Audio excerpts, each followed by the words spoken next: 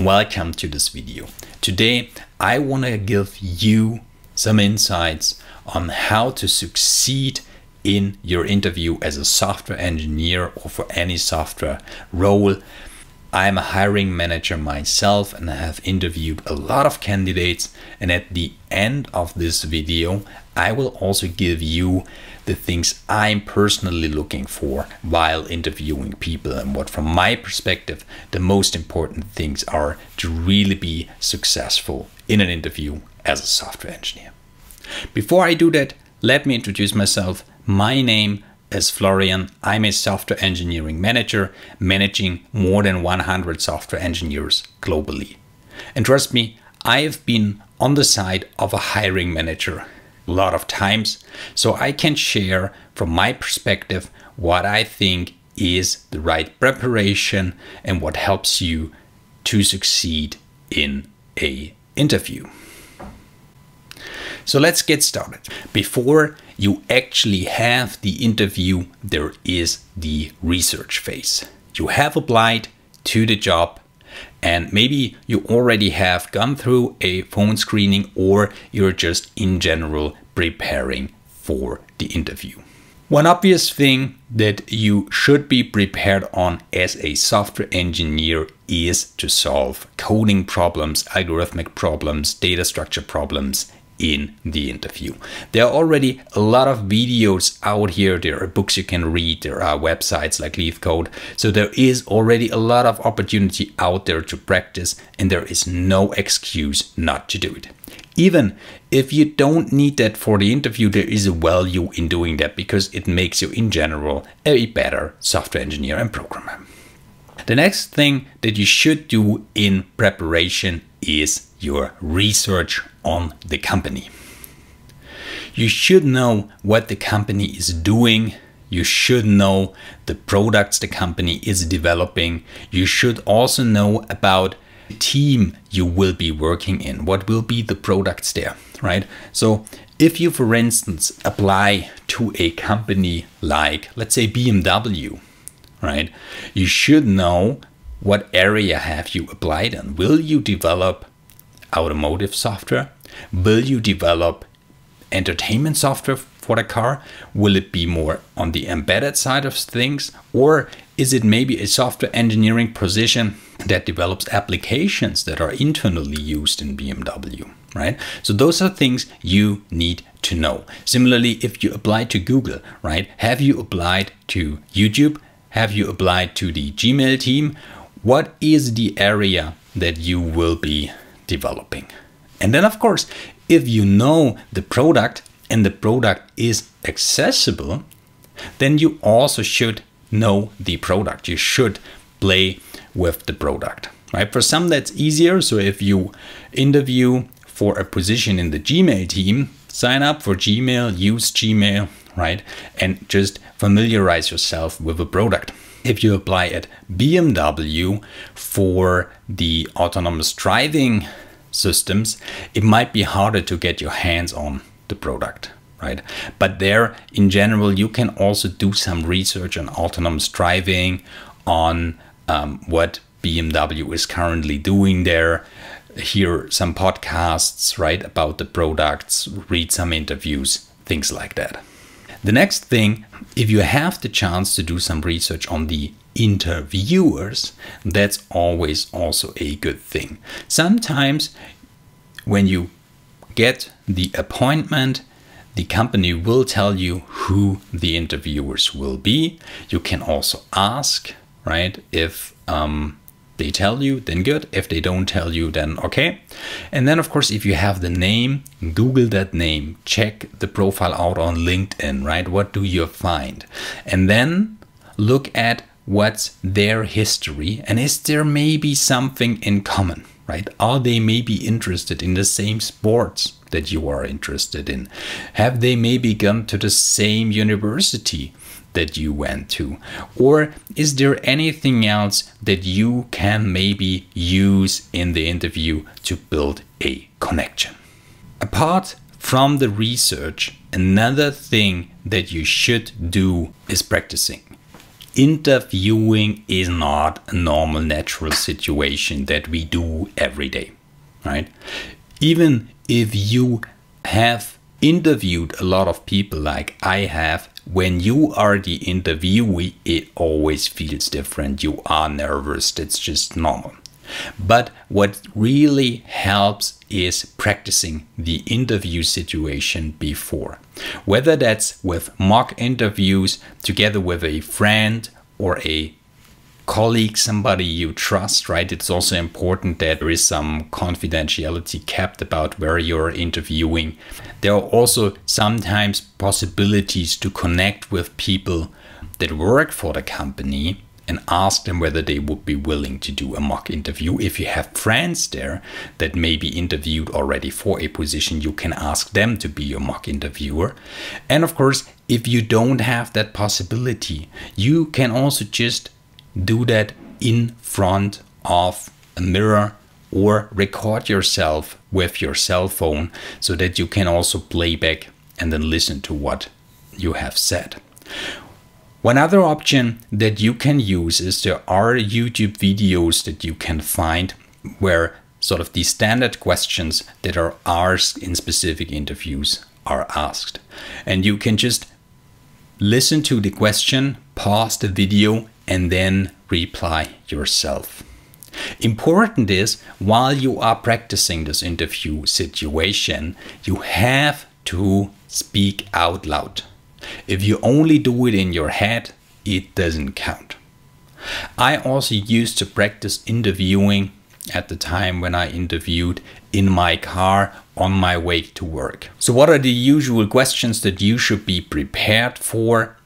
Well, of course, there is the coding questions, the problem-solving questions. Also there, it helps a lot while you are practicing, either with a book or with LeetCode or whatever you're doing, is to speak out loud, right? Talk about how you approach the problem. Talk about what are you doing there. We will see why that's important later.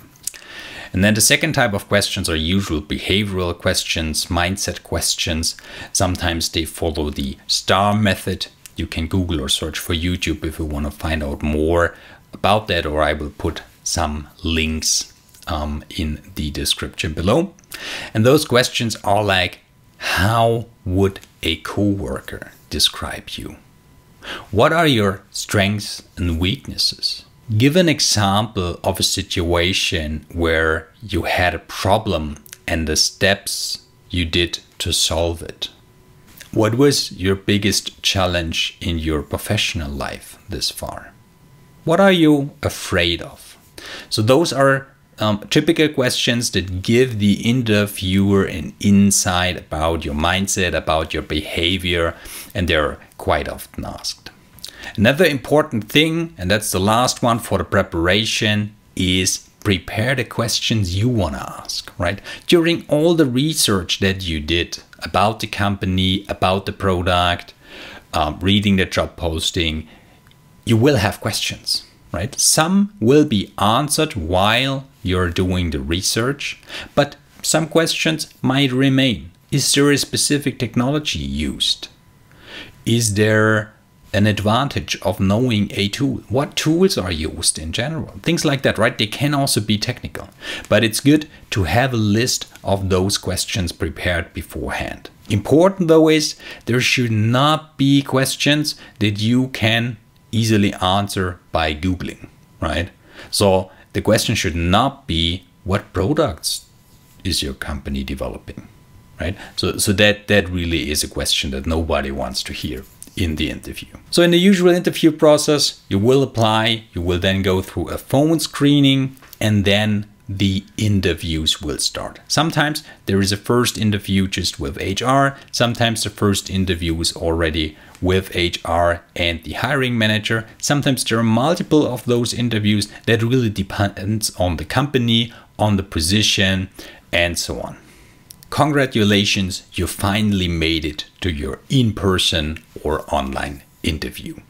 So what are things during the interview that you should do? Well, first of all, be honest and open. Important is the purpose of the interview is to find a good match for the company and to check whether the company is a good match for you. So if you are honest and open, if you be like you are, your usual self, then this works. If you lie or if you do things that you would not normally do, then it's hard to assess whether you are a good match or not, because the person that was in the interview wasn't really you, right? So that's really important. Be yourself, be honest, be open.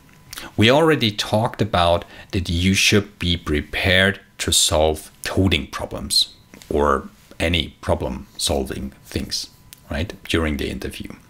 That's a standard test. Some companies use this to check whether you are really as good as your resume looks like, whether you really know the hard skills of software engineering. What I personally focus more on during these questions or during this problem solving asks is, how do you approach problems? How do you react when under pressure, time pressure, right? And you don't want to give a wrong answer. And that's why I really like when people in those interviews take me through the steps that they do to solve the problems. They don't just spit out the answer, because then I don't know, maybe they just knew it accidentally, right? Because they have read the same book with questions. So I really want you to take me through the process of problem solving. I want to listen to your thoughts, right? And that also really helps in case you're asked a question that you don't know the answer, right? You just start, okay, this is a hard problem, not sure whether I'm able to solve it. The first thing that I want to do is this. And then actually I see this might be a good idea. And then we are here, so now we can do that, right? And that gives you the confidence that you can just solve it step by step, and the interviewer can see your thoughts. I was once in an interview asked a question that was actually an electrical engineering question, which I haven't studied, right? I studied computer science. So I had no real way of knowing what I was asked for. But I used this technique to say, okay, that's how I have understood the problem. This is what we could do. Not really sure, because that's really not what I'm being trained for. It was also not really relevant for the position that I'd applied for, right? But this really shows the interviewer how you approach those problems and gives an insight into your thought process. And I think that's important. And then, of course, if you are stuck, if you really don't know how to proceed, how to solve the problem, please admit it. If you are lucky, then maybe you will get a different problem that you're able to solve, right? But there is nothing worse than just sitting there for 10 minutes if you got 10 minutes to do the task, and then after those 10 minutes admitting, oh, sorry, couldn't solve the problem, no idea how to start. Because then the interviewer will think you will work the same way. So you will get a task. Let's say the task is for one day, and at the end of the day, in the next daily stand-up, you will tell everybody, oh, I didn't know how to start the task, so I didn't do anything, right? And I'm exaggerating here, but that's really the point of speaking while you are doing this problem solving. So now let's also come back to my favorite questions that I ask for and things that I'm looking for as a hiring manager. The first one is your motivation. Why do you want to work for this company doing this job? And you should have a convincing answer. It doesn't need to be, oh, this is my dream company. I always wanted to work for this company and this is really a job I would murder for. No, it doesn't have to be that. But there needs to be some reason for you to do this. And not just... I found it on Indeed and your company has a reputation of paying well, so well, yeah, that's why I went for it, right?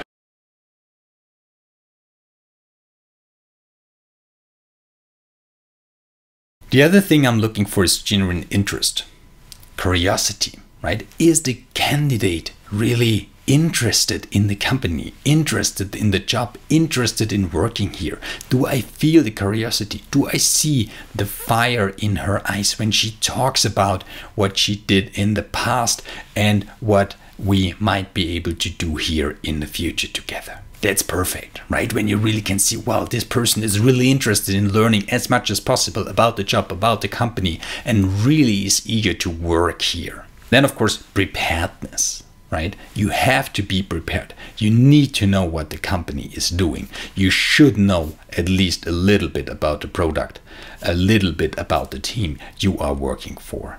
You should be prepared in doing that. You should not need to ask, what is the company developing? Where is your headquarters? How big is this company really? Is this an international company? Do you also have locations outside of this country, right? You should know those things. And then, of course, during problem solving, is there logical steps? Does this person take me along while solving the problem? How does the candidate react when she or he gets stuck? Right? And if I give then a hint, how is it working? Right. If you have liked this video and want to take your software engineering career to the next level in 2022, then please subscribe to this channel. I will do more content like this on how to succeed in your software engineering career, how to become a better software engineer, and also on how to become a software engineering leader, software engineering project manager, software manager. So please subscribe to my channel. If you have liked this video, please leave a thumbs up here. And of course, if you have questions, comments, if you have experiences about your interview situations, then please leave them down in the comments below. I will read them all and also answer them. And I see you in the next video.